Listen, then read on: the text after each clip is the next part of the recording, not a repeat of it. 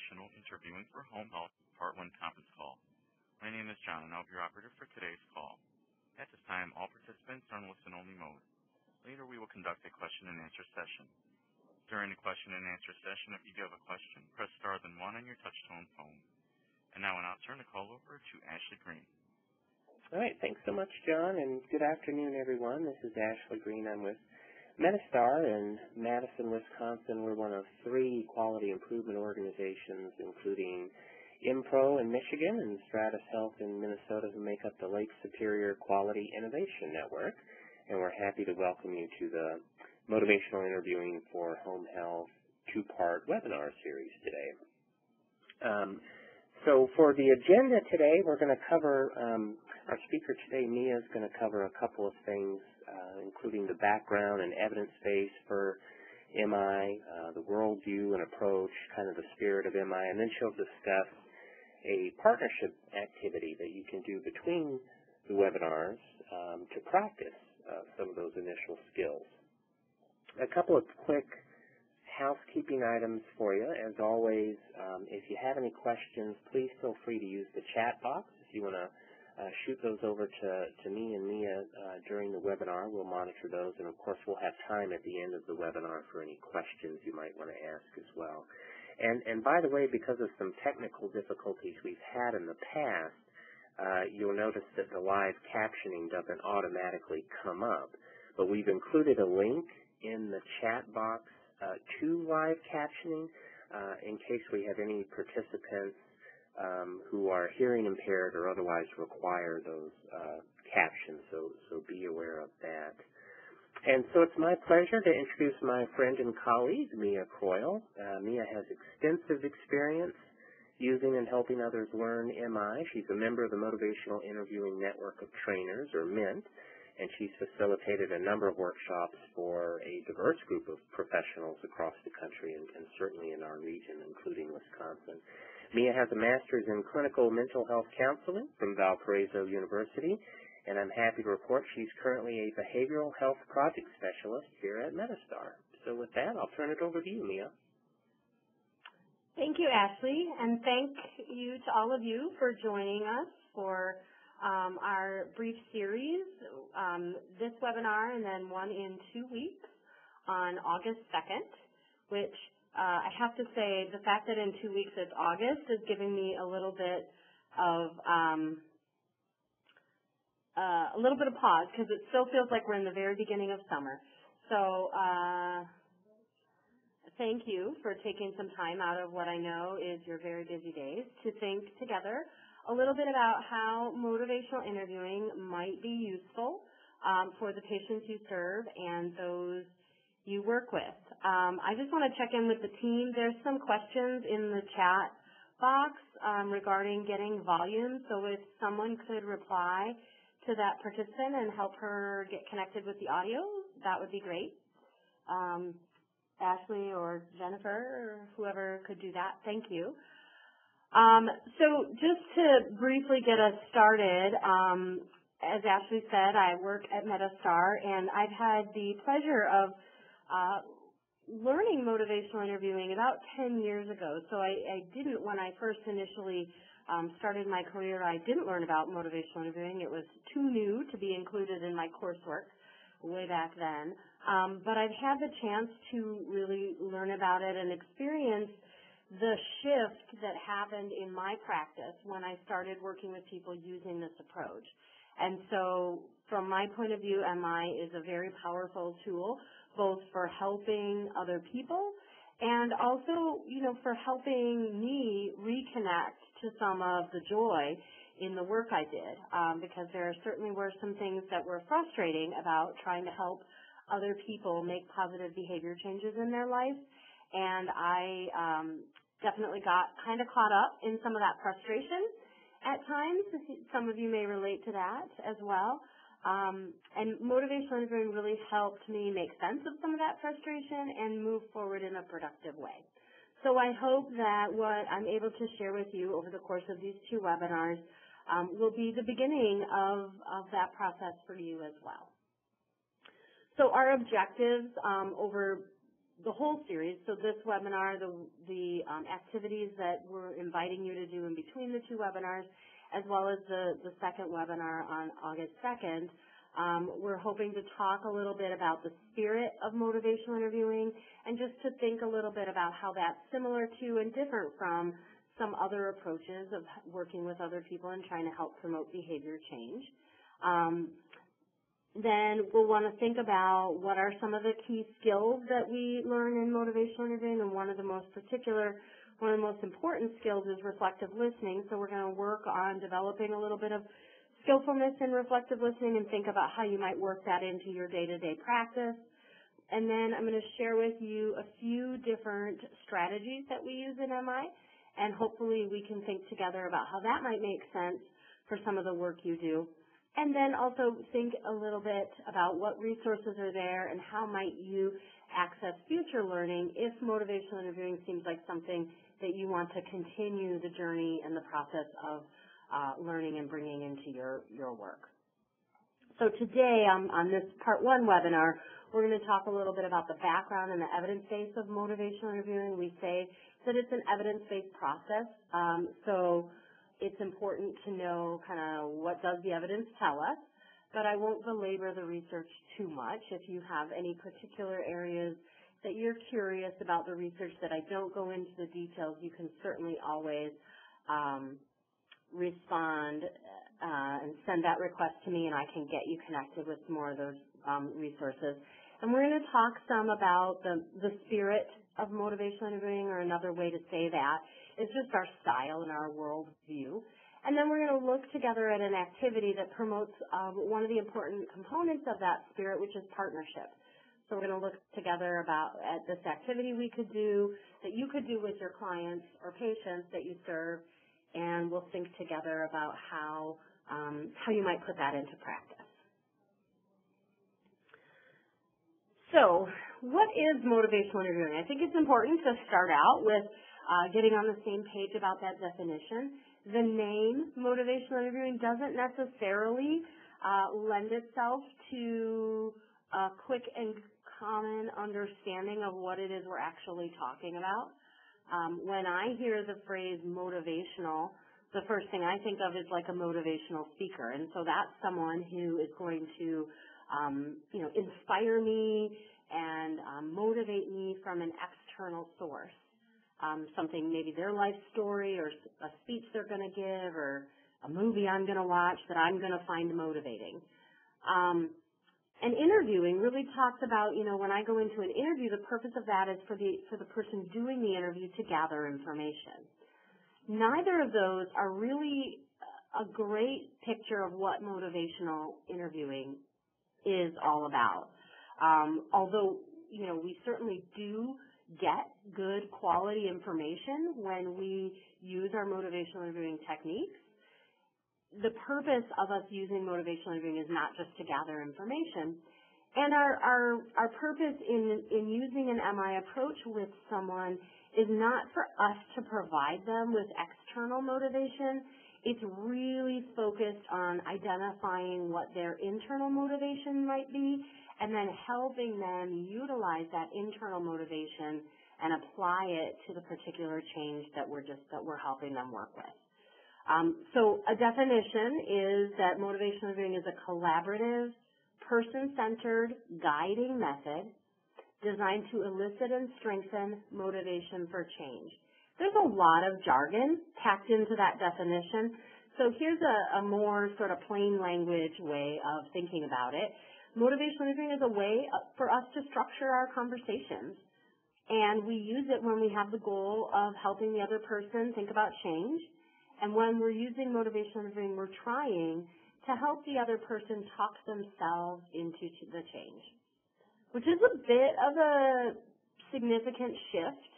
I think for a lot of us in the healthcare field, in helping professions, we get very much in the habit of talking the other person into change. So we're trying to persuade them and convince them and twist their arm and cajole them and encourage them. But we're trying to do all of that heavy lifting as opposed to helping them identify what it is internally about themselves, about their values, their priorities, the things that matter to them. What is it about that could be motivation for them? So like I said, our goals in motivational interviewing, what are we trying to accomplish every minute of our interaction with the other person when we're doing MI, is we're trying to engage the other person. We want to connect with them. We want to establish a positive working relationship. And so there's a lot about motivational interviewing that is very person-centered and isn't necessarily unique to motivational interviewing. Person-centered approaches are found in lots of different practices, but that is our foundation always in motivational interviewing, is being connected with the other person in a meaningful way. We're also always working on reducing resistance. Sometimes that looks like resistance to making a change, right? So the person who has been smoking for a long time might say, you know, I don't even want to try because I know it's going to be too hard. That's resistance to a change. And we also sometimes experience resistance just to us and our relationship with the person or the work we're trying to do. And that might be, you know, someone saying like, well, who are you to tell me anything about my smoking? What do you know about what it's like to live my life? So it's a slightly different flavor of resistance, and we would call that discord. But that is also a type of resistance that we work to reduce. We do that in a couple different ways, both proactively. We try to set our relationships up in ways that are least likely to invite that resistance. And then we have some specific techniques and strategies for dealing with it and addressing it and resolving it when it shows up in our interactions. Because even if we do everything right, it's going to show up. Some of that resistance to just making a change is part of the normal change process. And then the third thing that we're keeping our eye on at all times as one of our objectives or goals when we're doing motivational interviewing is this concept of change talk, which is a key concept in motivational interviewing. Change talk is identified as anything the other person says that would come as their argument for making a change. So any of their reasons, any of their hopes, any of their fears about what might happen if they don't change, all of that counts as change talk, as long as the other person doesn't, as long as it comes from the other person. So as long as it's something they're saying, not something I'm saying to them. And so we work very hard to draw that out, to create opportunities for the other person to give voice to that in our interactions.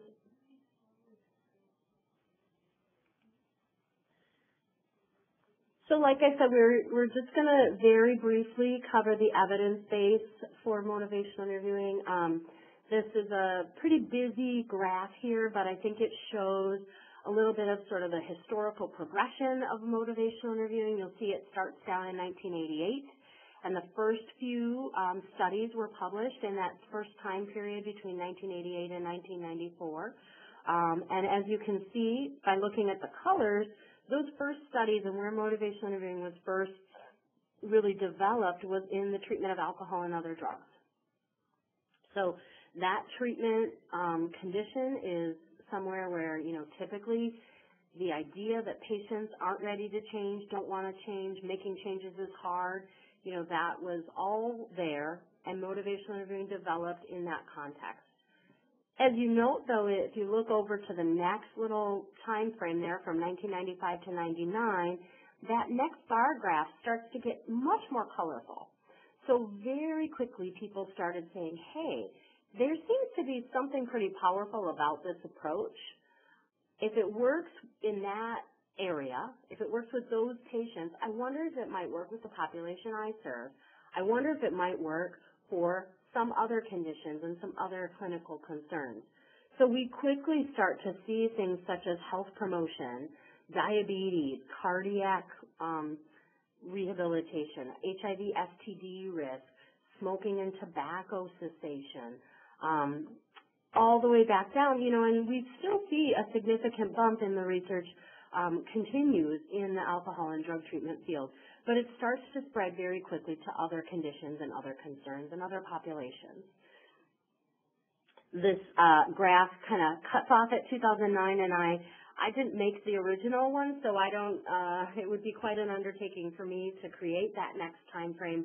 But what I can tell you is that we are now well over 200 clinical control trials, which are sort of considered the gold standard in research studies, looking at motivational interviewing in just a wide variety of areas. Pretty much you name it, someone's been researching it or studying it or publishing about it in terms of the work. As long as there's a component involved where we need the patient to take some active role that's different from what they've typically been doing, so they have to start doing something, stop doing something, do something differently, there's generally a room there for motivational interviewing. So it's great that there's been a lot of studies. My question always is, well, what do we know? Based on a whole bunch of research has been done, lots of research time and money has been invested in motivational interviewing. So what do we know about it based on that? So in general, all the studies find that motivational interviewing improves what we say retention, adherence, and outcomes across a wide range of behaviors. So the amount of time people stay in treatment, how closely they follow treatment plans, and then their outcomes are all improved with the application of motivational interviewing or the addition of motivational interviewing. We also know that motivational interviewing generalizes fairly well across cultures. This is not just sort of a Midwest, white, middle-class type of intervention. Motivational interviewing is international. It's been the materials have been translated and are being trained in 43 different languages. Every continent of the U.S. has trainers and people utilizing motivational interviewing in their work. So it really does generalize fairly well across cultures. We also know that change talk, which we already talked about, the amount of talking that we can get the other person to do about their arguments for change. And then sustained talk, which is the opposite of that, so the amount of talking that the person does about their reasons for not changing or their arguments for not changing. We know that both of those impact outcomes. More change talk is generally found to be associated with better outcomes, and more sustained talk is found to be associated with worse outcomes. And that's true whether the person, walks in the door with a whole laundry list of reasons why they're wanting to make the change, or if they walk in fairly ambivalent and unsure about the change, but through the course of our conversation, we're able to generate more and more change talk out of them. We see the outcomes improve. We also know that we can control how much change and sustained talk happen in our conversations. Partly it's what we focus on, what we reflect, and partly it's what we ask for from the other person. So bottom lining it for you, does it work? A meta-analysis back in 2010 looked at motivational interviewing across, lots and lots of studies and found that in about 75% of the studies, they found that there was improvement in the motivational interviewing condition above and beyond any other thing that it was being compared to. Of that 75%, about 50% of it is sort of moderate changes, but still, statistically significant. And 25% of that were really meaningful, significant, substantial changes. So it works for a lot of people. Sometimes its impact is more subtle than others. And there seems to be a segment of the population that motivational interviewing is not enough to have the full impact that we would hope to see. So we're going to talk just briefly about the worldview of motivational interviewing, or sort of the general approach. So typically in our healthcare settings, in our helping professions, we utilize what's been termed a deficit approach. So that sounds a little meaner than it is, but really what it means is we're focusing on the problem. which makes sense, right? If someone comes into the emergency room, we need to very quickly zero in on what's the problem and how do we fix it. Where we see that this deficit approach can get in the way of having engaged, empowered patients is when we look at more of those chronic conditions or those areas where we need them to be an active partner. They're not just laying on a gurney and letting us work on them. We need them engaged. So what happens is the deficit approach really looks at, okay, this person isn't changing. So it kind of asks the question, what's the matter? Why isn't this person changing? And so we make a series of assumptions using this deficit approach. Maybe the person doesn't know. Maybe they don't understand. Maybe they don't know how to do these things they're being required to do. Maybe they just don't care about their health. Or perhaps, they're in denial, like they can just go along and not take their medication and everything will be fine, right? Maybe they're completely in denial. So then based on those assumptions about what the problem might be or where the deficit might lie, we make some decisions about our role, right? So our role then as the helper might be to educate them. It might be to inform them. It might be to persuade them. We're trying to, use some scare tactics or twist their arm in some way. And we generally are working then to provide what's missing, right? So in this, the metaphor for this is that it's a cup and the glass is not all the way full, right? So we're focusing on the empty part of the glass as opposed to, what's there. We're focusing on how much is empty and what can we do to fill up that space. So in that metaphor, then, we're functioning as the faucet. And in some scenarios, that works perfectly. Right? In some scenarios, it really is that there's just some information missing. And if we can do a little education, a little informing, maybe a little teaching, now that information is there, the patient is able to act differently, problem solved. In a lot of instances, at least for me in my experience, it has felt like I am a faucet and I am pouring out everything I have to give and then some into this other patient. And gosh darn it, there must be a hole in the bottom of the cup or something because they are not making changes. I don't know if any of you have had a similar experience or ever felt that way with any particular patients or clients. But I certainly have. So we have to think about in those instances where it doesn't seem like it's just a missing piece of information or just a resource I can connect them with. If someone legitimately just needs help with transportation and I can help them with transportation, there we go. That's it. But if a lot of times the needs are beyond that, and so then we have to think about how can we utilize what's been called a competence approach. So this focuses a little less on what's missing or what's wrong. Now, it is important. I've had people ask, well, how do you, resolve anything if you don't ever pay attention to what's wrong? We're not saying that you have to totally turn a blind eye to where the deficits might be using this competence approach. It's just about where the majority of our focus is and where we focus first. Because that gives a message to the patient about what our priorities are. If we're spending a lot of time identifying the problem, that sends a message to the patient that they are part of the problem. They're the problem. Versus here, in the competence approach, we focus first on what matters to the other person.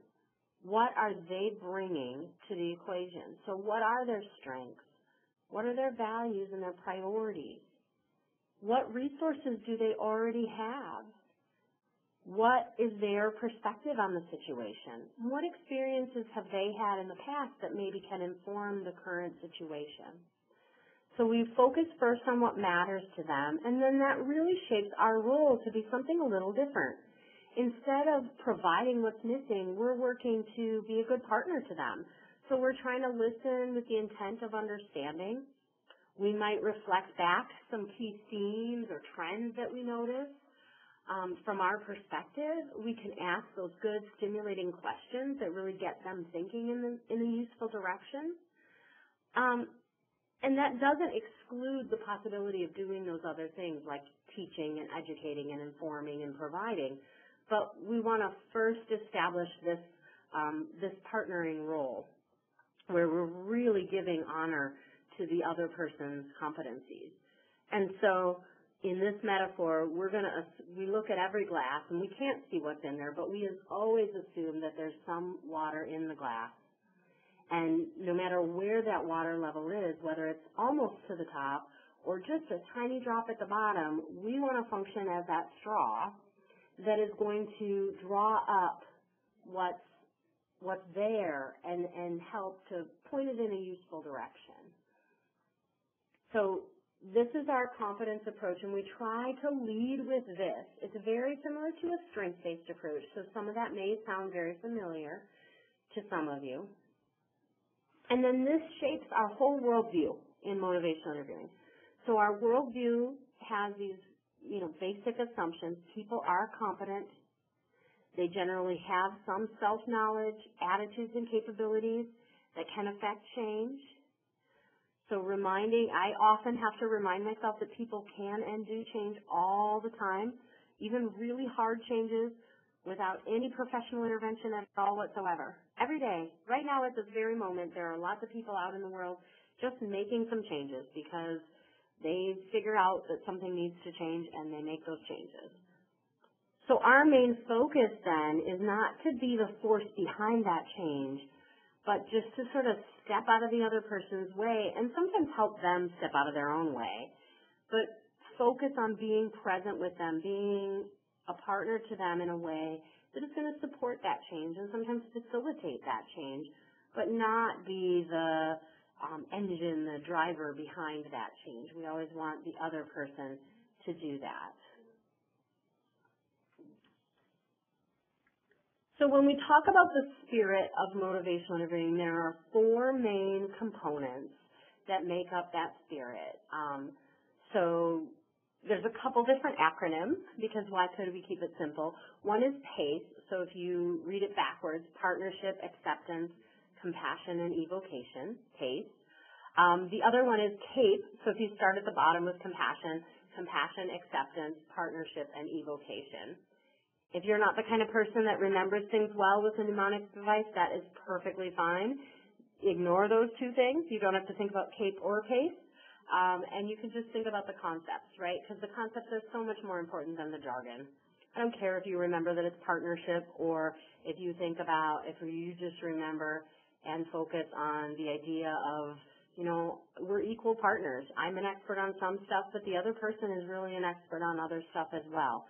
So I'm going to negotiate that agenda and our goals together in a partnering way. I'm going to help them always evaluate their options. I'm going to often explicitly tell the patient things like, I know some stuff about, taking care of patients with diabetes, but you're the expert on your own life, and you know quite a bit about what's going to work for you and what's not going to work for you, and how we can make this a plan that's really going to meet your needs. So identifying them explicitly as a partner and as an expert. And then often what that takes for us as professionals is holding back on our advice giving and our expertise. It doesn't mean letting go of them, and it doesn't mean, ignoring that, but it does mean that sometimes we have to hold back and not jump right in to start with the teaching or the advice giving before we know, is that really targeted? Is that really going to be a useful thing or not? I'll give you an example from my own life. So I have been recommended to be on a low-sodium diet, and I met recently with it's actually the pharmacist who does a lot of that lifestyle coaching as well. And so she asked me, how's the low-sodium diet going? And I told her, for me, what I did was a lot of research up front. And so I feel like I have myself set up really successfully right now. So I looked up, I have little kids at home, so I looked up the meals that they most frequently ask for, and then I found the lowest possible sodium options, found some lower sodium ways to cook mac and cheese, and I found the lowest sodium, of a couple other favorite things they have. And then I kind of planned my meals to be really low sodium to start with. So as a baseline, like I figured out what can I have. I like routines, so I figured out what are my 2 choices I could have for breakfast. They're going to be, keep me, under 500 milligrams of sodium. What are some good options for lunch? So I have a drawer full of tuna fish with low sodium mayonnaise, and I'll be happy to eat that every day of the week, and then in the evenings I have sort of our list of meals that I know I can eat, and I always make sure to have those things on hand, and I went and I bought a bunch of the salt-free spices, so I'm telling her all of these things. And so then she said, well, are you tracking in your little book? And I said, well, I'm not tracking it every day. I did for a while, and I kind of have fallen off on that tracking. And so then she said, I want to tell you a little bit about nutrition labels. And I thought that was a little strange because, I kind of already know how to read a nutrition label. But so she drew a little nutrition label on her sheet and, wrote out, sodium and then said 200 milligrams. And she then said, okay, now, if you looked at this, how many milligrams would you think was in, let's say this is a can of soup. How many milligrams would you think is in this can of soup? And then she didn't even let me answer. And she said, now, most people think, I can just eat this can of soup, and the can of soup has 200 milligrams of sodium, and so that's a good low-sodium option. She said, but what you don't know is that you have to look at the serving size. And so, then she sort of drew a little further up on the nutrition label and wrote, serving size 3. And she said, now, that's them saying that you are only supposed to eat 1/3 of this can of soup, and that's 1 serving. But it's kind of a small can, so what happens if you eat the whole can of soup at lunch? And I said, well, I would eat 600 milligrams of sodium, and she was like, yes, now let me do another one. And so even though I was showing her that I understood the concept, she continued to try. She had her little lesson, and once she got rolling on that lesson, I had to sit through 3 more lessons of different, labels. Now, I think that's a great patient education tool. I love that she's making sure that patients understand how to navigate that rather than just saying, here's a low sodium diet, follow it. However, or, what the physician said was, stay under this many milligrams of sodium a day, and then sort of left me to figure it out on my own. I'm a pretty health-savvy person, and my mother was a home ec teacher, so I'm very familiar with nutrition labels, and I was able to figure it out on my own, and I understand that not a lot of patients might be.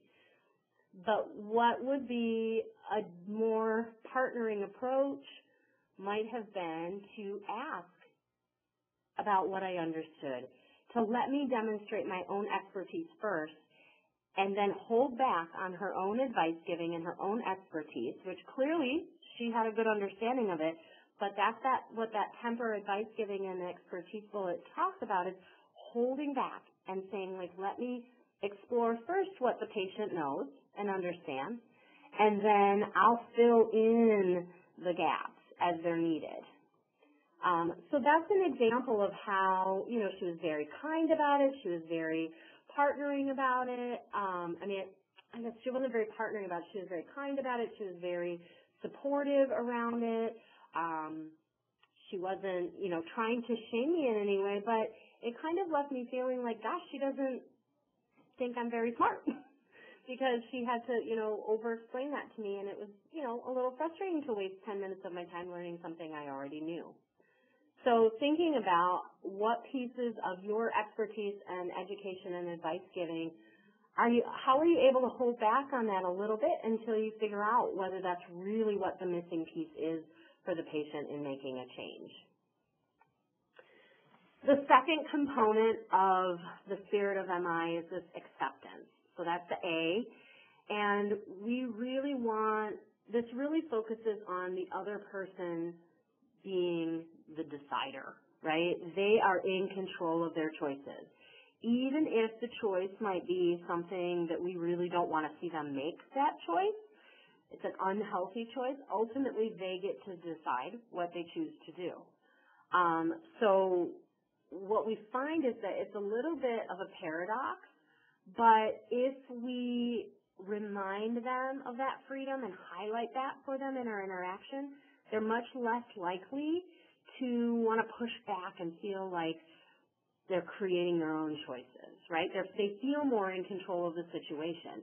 If we say things like, here's what we really recommend. Of course, ultimately what you decide to do is up to you, and I'm going to support you no matter what. But in your situation, this is what would be safest and healthiest, right? And so if we say things like that and really highlight that sense of control and their freedom of choice, we find that you can diffuse a lot of that pushback that people in general just don't like to be told what to do. And so this sometimes can help diffuse that a little bit. And then acceptance is just also about that this is a very counseling term, but it's unconditional positive regard. And that basically, the more common plain language way to say that is unconditional love, right? So that means that we are going to value and appreciate and prize the patients we work with, whether they make the choices we want them to or not. So that's the acceptance component, and then there's compassion. And that just really talks about how we're using motivational interviewing when we're focused on the well-being of the other person, not for any other reason, because we're trying to make a sale or meet some other goal. And then evocation, and that talks about drawing out from the other person. So we want to be curious and hear about their thoughts about the change, their perspective on the situation, and not just rely on that education or information as a way to help them change. We want to draw them out and explore with them how that change fits into their life. So we're going to I'm going to talk you through a little bit of an activity that we can do that really supports partnership up front with the patient or client. This is something that you could utilize at an initial visit with someone. This is also something you could utilize at the beginning of each visit with the other person. So this is a very flexible tool. I find that it's very helpful, particularly for patients who might not be, who might be having some cognitive difficulties or just, feeling overwhelmed, because it is a visual tool that you can actually write down on a piece of paper. So this is called agenda setting. And the way this would work, so this is one example here, and this is my recreation of one. I worked with an organization that was doing some falls prevention. And so they had this, and their main priority was falls, but their overarching goal was to keep older patients safely in the home as long as they could, and to reduce the number of ER calls and ER visits for that older adult population. So they decided that, they had room for 8 things on their agenda at their initial visit. And they would talk about, these are the things we generally work with people on. And the way this works is you would introduce it to say, like, this page or this chart kind of helps us think about planning our time together. So on here you'll notice some pictures that represent the things that I most commonly am talking to the patients I work with about. And then you'll notice that some of the circles are blank, and those are the ones where I want to hear from you. What are your priority areas? What are the things that you think it would be important for us to talk about either on this visit or in our future visits together? And so a lot of times we see this filled out with just words. So you don't have to have it pre-produced.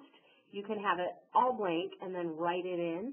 Write in the things you typically work with people on. Or if it's not the same for every person, you could, for you on this visit, these are the things I want to get to today. I want to hear about your medication. You could write meds. I want to hear about how the visit with the social worker went. You could write social worker. And then, what questions do you have? And you could let them fill in the empty ones. There's nothing magical about the number of circles on the page.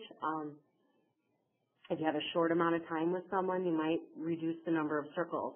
What we do want to make sure to do in the spirit of partnership is have at least equal number circles blank for them as we have filled in for us. So my agenda should be equal to theirs or more circles for them. If I had an odd number, I would want to have, if there were just 7, I would want to have 3 of mine and 4 of theirs.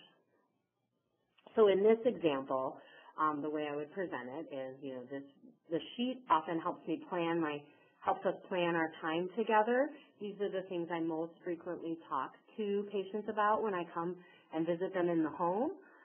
So we'll look at the ones that have some pictures, and then the empty ones I want you to be thinking about what are your priority items, what's on your agenda that you think it would be useful for us to talk about.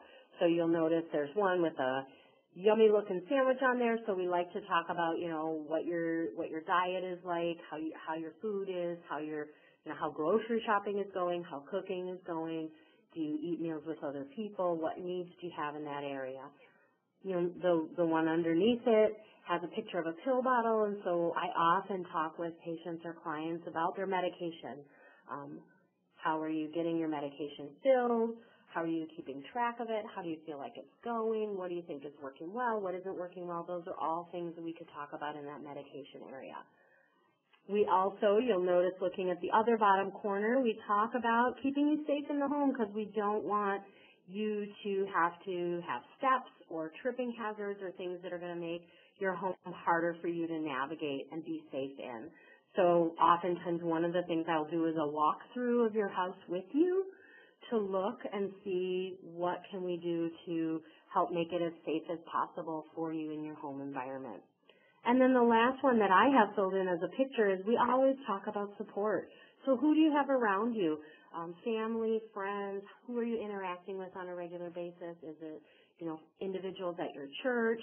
What are you doing in terms of social support and just feeling like you're connected to people who are important to you? So those are the 4 things that I find are commonly things I'm talking to patients about. I want to hear from you now. What do you think we should fill in that might be more specific and particular to you? What are your priority items? And then as they tell me, I would just fill them in, literally writing them in on this circle. And then I might say to them, okay, so today we have some paperwork we have to get to. It's our first visit. In addition to that paperwork, we probably have time to talk about 1 or 2 of these circles. So which one do you think you want to make sure we address today? And then let them give a choice. And so this is a way that we can sort of manage our time, be very upfront and transparent about our time, and also think about getting my needs met, but also getting the other person's needs met. And when we do that up front, it really sets our relationship up in a positive way. So this is just one tool of many, but this is a tool that I think I have found to be pretty useful. So what we're asking you to do between now and 2 weeks from now when we have our follow-up meeting is you will be receiving an email after this call that has connected to it a handout. And on that handout, there's an individual worksheet just for you to do a little thinking about change processes and the change process in general. And then there's a copy, a blank one of these. So it doesn't have my lovely pictures in there. So you can either create your own, draw, write in what your common things are. You could take it and add some clip art, which is, kind of how this one was made. On the computer, you could cut pictures out of a magazine and collage it. You could do whatever feels like it's going to be the best fit for you. Make it your own. And then partner with a coworker to plan your own version of that worksheet, and then practice, how you'll introduce it to the patient, how you might bring it up, when you might use it. And we're asking everyone to try to at least give that a go with at least one patient that you work with in the next 2 weeks. so that hopefully coming back to our next follow-up webinar, what we're going to start with is talking about what did you find when you worked your way through that individual worksheet, and what was your experience like when you tried the agenda setting process, what worked, what didn't work, what did you notice, what was that like for you? So that's where we're going to start next time, is just what your experiences are putting some of this into practice. And then we will go over some more MI strategies and techniques, and we'll talk a little bit and practice a little bit about reflective listening. So here's my contact information. If you have questions in the meantime, if you want me to send you a different version than the one you get in the email, if you need help finding some pictures that work, if you want to hear about some research in a particular area, you can always give me a call or email me. And at this point, we have a few minutes, so we are going to open up, John, if you can open up the lines or remind us actually how to open the lines. You can either type in questions or comments or feedback, things you'd like to hear about on the next webinar, into the chat box, or you can follow the directions Jonathan's going to give you in just a minute about how to open up your line and ask them on the audio. Thank you. If you do have a question, press star then 1 on your touch-tone phone.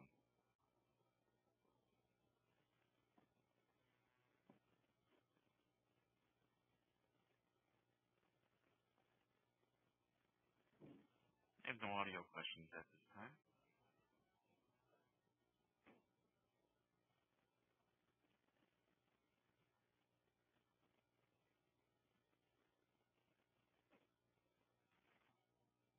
And we have a question from Charleston Hill. Please go ahead.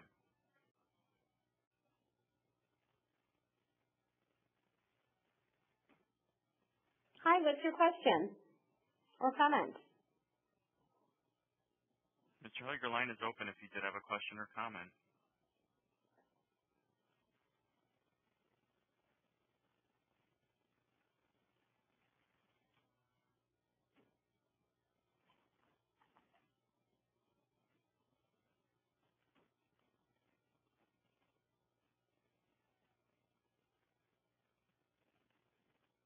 And we have no further questions at this time. Okay, well, we will give you about 5 minutes back in your day then. I know that's always a hard thing. So we will wrap up. Just be on the lookout for that email. You should be receiving it today. I would say if you haven't received it by Monday, shoot me an email or any of the other emails that you have. I think you have Jen Yonke's email as the coordinator of this. But if for some reason, you know, the email gets caught in your spam filter or anything, just shoot us an email so we can get you those activities. And we look forward to talking with you again in 2 weeks on Thursday, August 2nd at the same time, 12 Central, 1 o'clock Eastern Time. Thank you. Ashley, I don't know if you have any other concluding remarks. No, you summed it up nicely, and thanks to you, Mia. Yeah. Thank you, ladies and gentlemen. That concludes today's call. Thank you for participating, and you may now disconnect.